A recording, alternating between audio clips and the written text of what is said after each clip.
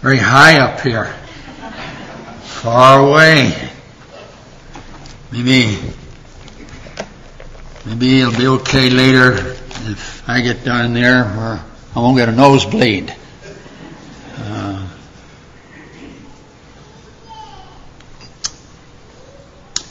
Pray with me, please. Please. Holy Father, we love what we're doing here. We've heard about you. We've learned some about you through the Lord Jesus Christ and the biblical witness that tells us of him. We're thinking of people who are not yet in the Lord Jesus Christ, but are here, perhaps.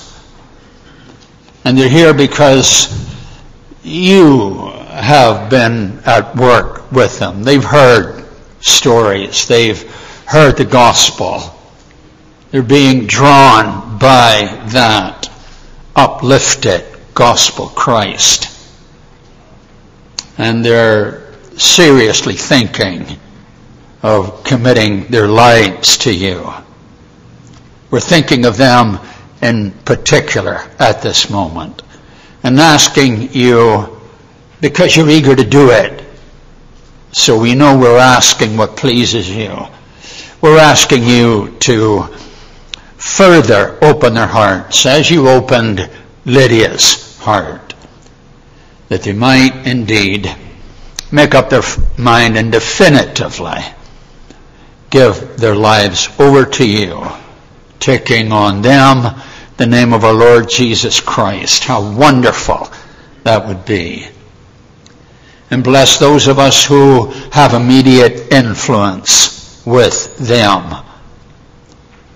Give us the sensitivity and the grace and the gentle boldness to speak to them of our Lord. We believe, Holy Father, that it's in your wisdom that the world by wisdom has not known you, but that you in your wisdom have purposed that by the preaching of a foolish message to save them that believe. So, we ask your blessing on them. And we ask your blessing on those of us who are privileged to be in Christ at this moment. We thank you for the good things that you've done for us and with us, and the lovely things you're doing in us, and we're deeply grateful for it.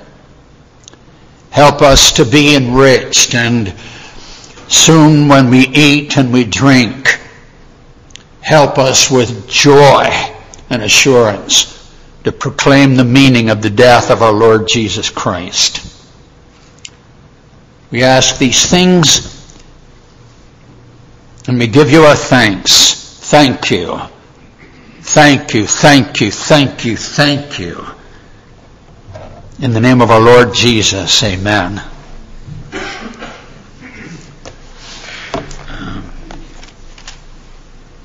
First, always first. Ceaselessly first. The business of the people of God, the New Testament people of God, is to embody and speak the gospel of our Lord Jesus Christ. Before we tell our friends and our enemies what they should and must do, it's our business to tell them what God did in Christ Jesus, so that what we say to them will be gospeling. It's true that Paul said in Romans chapter 5, He said, for a righteous man, nobody will die. By a righteous man, he means someone upright, solid citizen, but not the warm kind. He said, for a righteous man, nobody will die. He said, for a good man, or a good woman, of course, but for a good man, that's someone who's upright, but warm, appealing. For a good man, some will even dare to die. It's true, he said that. But we're not supposed to press it too hard. Because you know people, you know of them. It's happening during wars and all of that. You know that people do give their lives for upright people who are not particularly friendly. You've seen people go to the rescue of absolute strangers. So when Paul says that in Romans 5, all he's doing is laying the groundwork where he can say of the Lord Jesus, but we weren't good. We weren't righteous. We were weak and ungodly, and yet Christ died for us. He lays the groundwork to tell us how wonderful the Christ is. But he himself knows that he, Paul, would give more than his life for his own people. For he says in Romans chapter 9, he said, do you know, if I thought losing my life with Jesus would save some of my people, I could see me wanting to do that. He's following Moses. You remember Moses in chapter 32 of Exodus? God says, I'm going to bury these people and not let them into the land. And Moses said, what? If they don't get in, I don't want to get in either. And these are the people that were breaking his heart, mark you.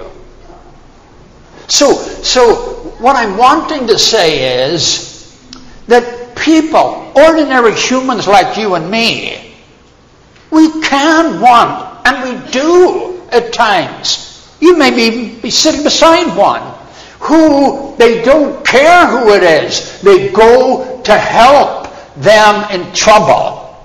And this congregation, I'm gathering from the announcements and then our brother's prayer, where he was thanking God for things that you people as a congregation are engaged in.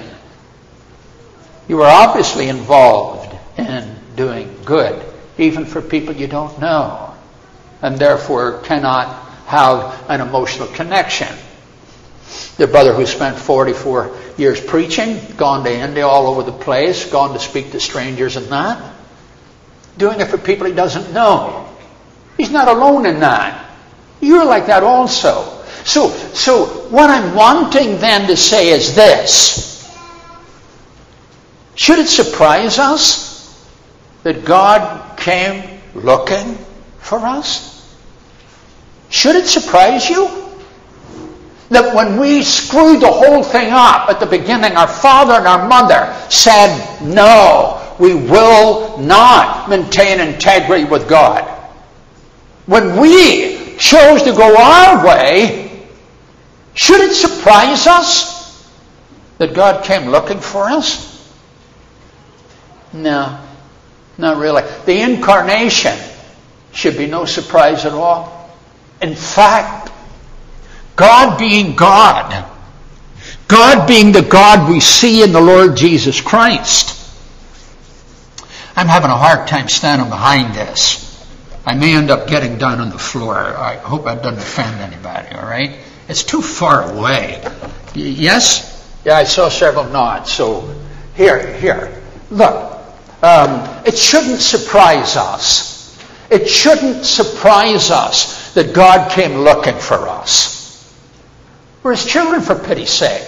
He made us, even those of us who are not yet Christians. We know the difference between a Christian and a non-Christian. Understand that. But nevertheless, Paul says in Acts 17, we are all his offspring. And so he blesses us with things. And why does he do that? He says he does all of that we might seek for him and maybe find him, because he is not far from any of us. The Hebrew writer tells us he's the Father of spirits.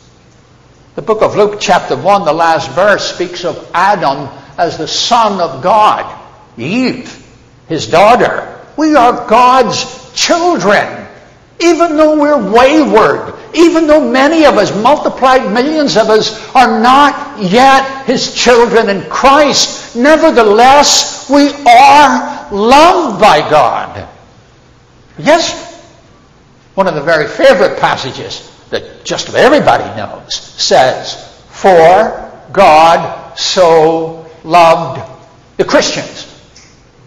No, the world. God so loved the world that he gave, he's always giving, isn't he? That he gave his only begotten Son, that whosoever, anybody who believes on him should not perish, but have everlasting life, because, verse 17 says, for God sent not his Son into the world to condemn the world. Why? Why did he not send his Son into the world to condemn the world? Because we didn't need any help with that. But we've condemned ourselves well and truly. No. God didn't send his Son into the world to condemn the world, but that the world through him might have life. Wants to narrow us? Wants to cheapen us?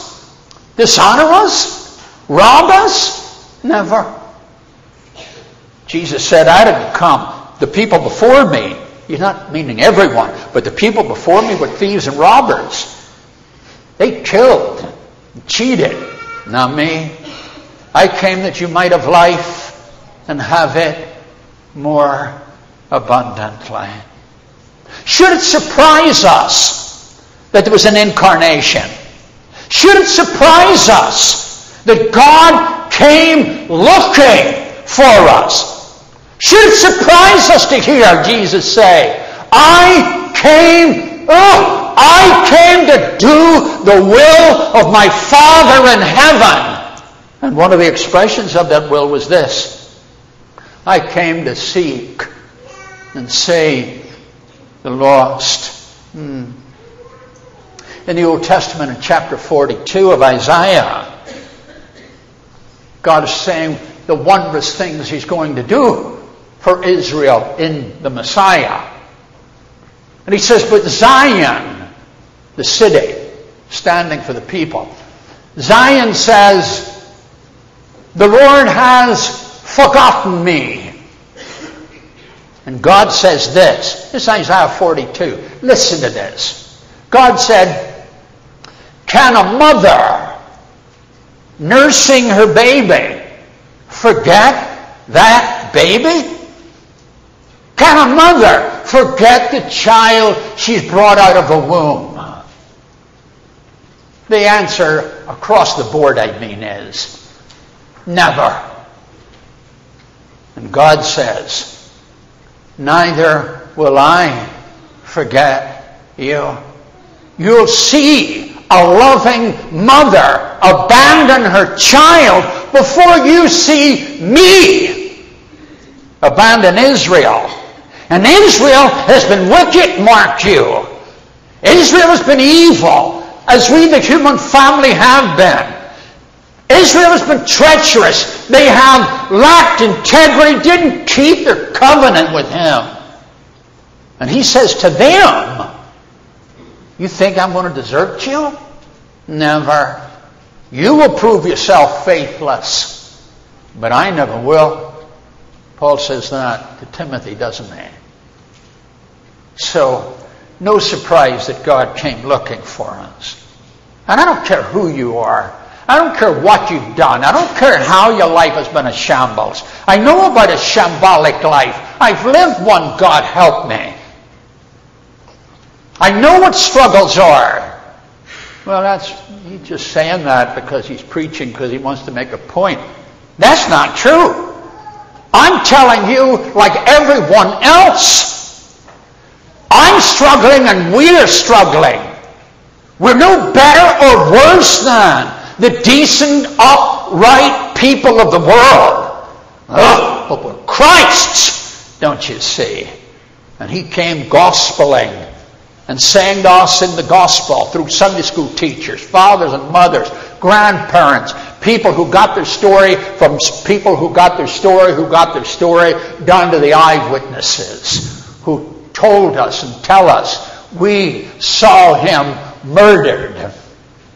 We saw him alive and well after they murdered him. We saw the resurrected Lord. We saw him ascend to glory. We experienced him returning to us in and as the Holy Spirit in Acts chapter 2. And now dwelling in the body of Christ. He gospeled to us and we came and said yes. And that's what we would love you if you are not yet in the Christ. You almost certainly know this. Churches of Christ teach what they construe the New Testament to say very plainly. And will you believe me if I tell you that more and more scholars and more churches are beginning to say what churches of Christ have been saying all along, and sometimes saying it badly, but been saying it all along. Here's how people become Christians. I'm telling you the truth when I tell you that books are now being written saying what we've been saying for a long time, which doesn't make us wonderful. It just means we were telling what we believe to be the truth, and people are now beginning to say, this is so. Churches of Christ say that when you want to become a Christian, having heard the gospel of our Lord Jesus Christ, in trust and repentance, wanting to give your heart to him and have him to be your Lord, that you are baptized in his name, taking his name on you for the remission of your sins. But see, it's bigger than that. It's bigger than that. Baptism, as is the supper, it is a proclamation. For example, we take a trusting, repentant person and we bury that person. If you listen really hard, you won't. But if you listen really hard, you'll hear voices shouting, "Crucify him! Crucify him!" You'll hear people jeering. Because when someone is being buried by faith in the Lord Jesus Christ, in the very act, gospeling is being heard. The death, the crucifixion of the sinless Christ is being told again. People jeering.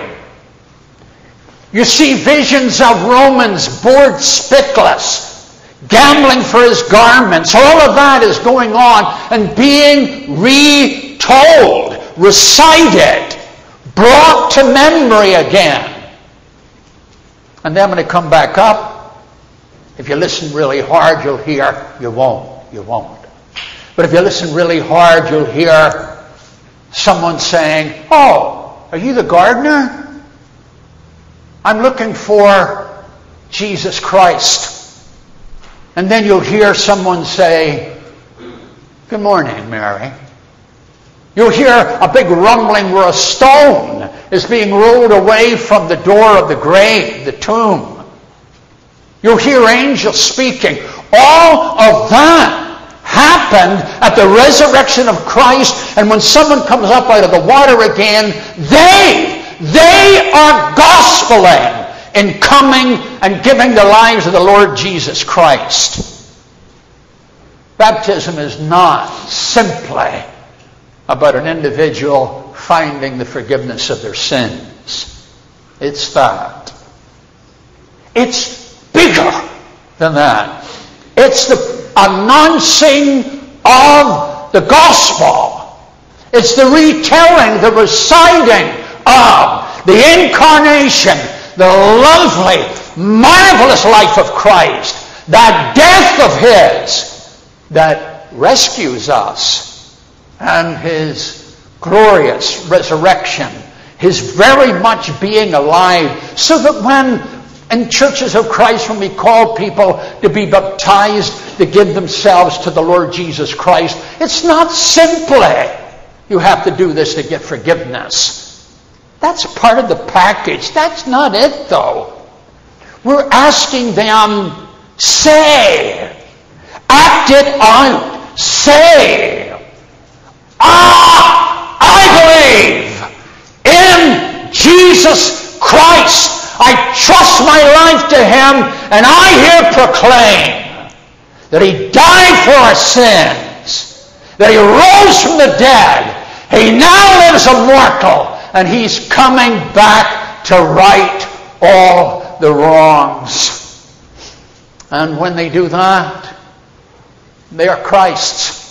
And they're glad they're Christ's. And they're glad as the years go by and you think, yes, Christ is at the center of all my life. That doesn't make us Mr. or Mrs. Wonderful. I'm simply saying it's who we are. We're sinners for pity's sake. We're sad about it. And we're asking His help that we might be the kind of people that reflect Him every day and every way. But here He comes to rescue us from our sins. Not just you and me. Not just us. Them. The world. Called His name Jesus. That text in Matthew 1 has specific reference to Jewish people. But it says, call His name Jesus, and then says all this was fulfilled. All of this, that the Scripture might be fulfilled. The virgin will conceive, bear a son. You will call His name God with us. God couldn't leave us in our trouble. God couldn't leave us in our sinfulness. He had to come. It was inevitable that God... Nobody made Him. Don't you understand? I know that. You can't be as old as I am and not know that. Nobody forced Him to do anything like that. But He wanted to. Haven't you seen, either in the movies or a documentary somewhere, haven't you seen a mother try to shake off the firemen to get into the burning building because she had a child in there? Is that surprising? Haven't you seen a man jump into a raging river? I saw it, a fella jumping in to save a dog.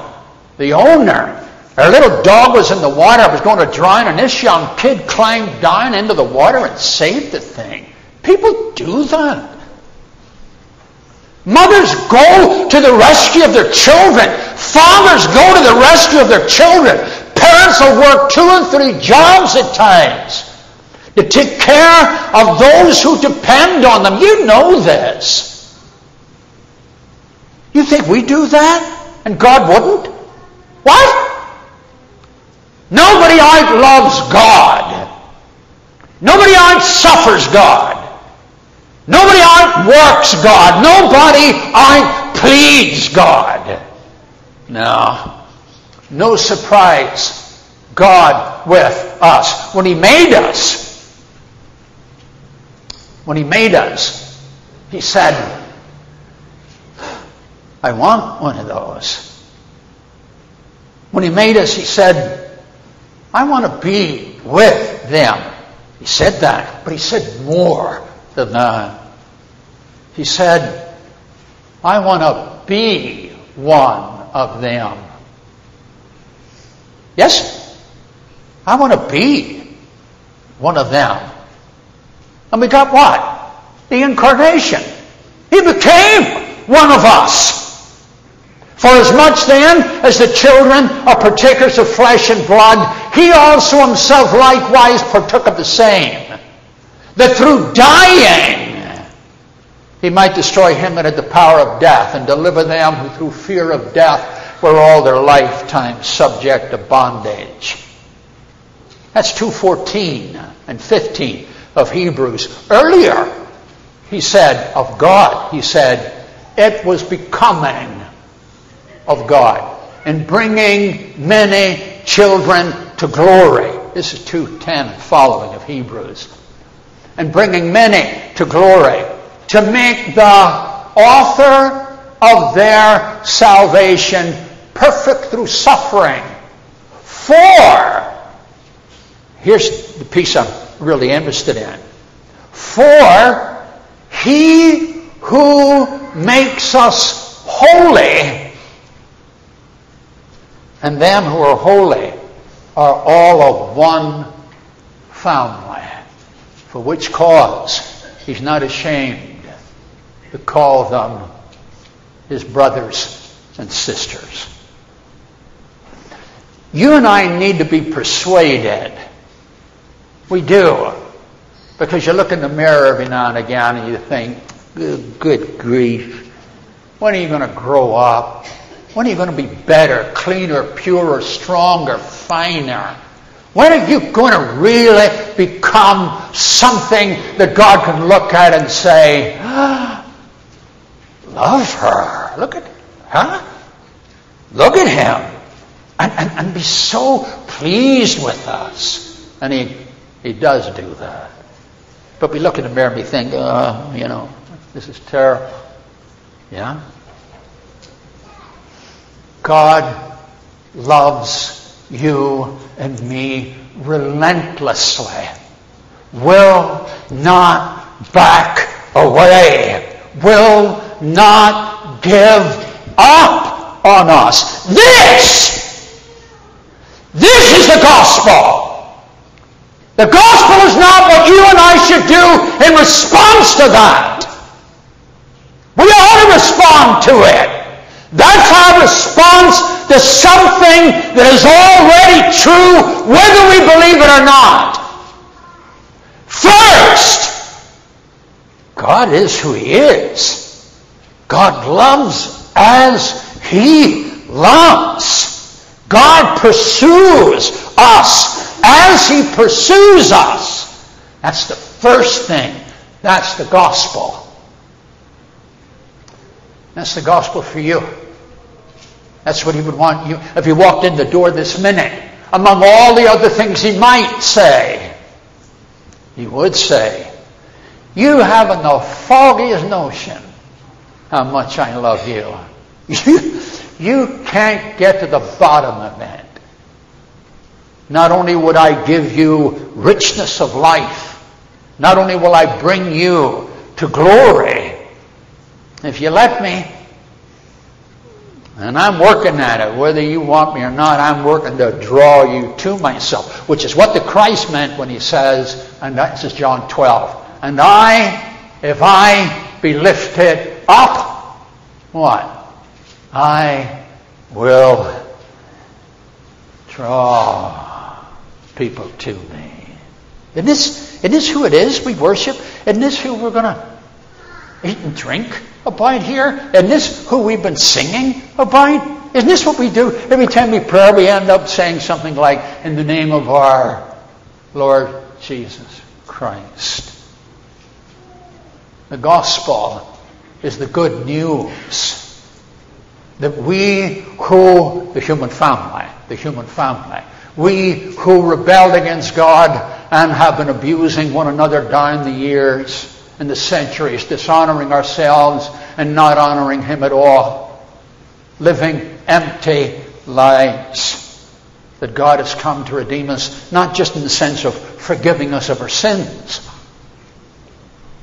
He has come in the Lord Jesus Christ to redeem us from empty lives. 1 Peter 2.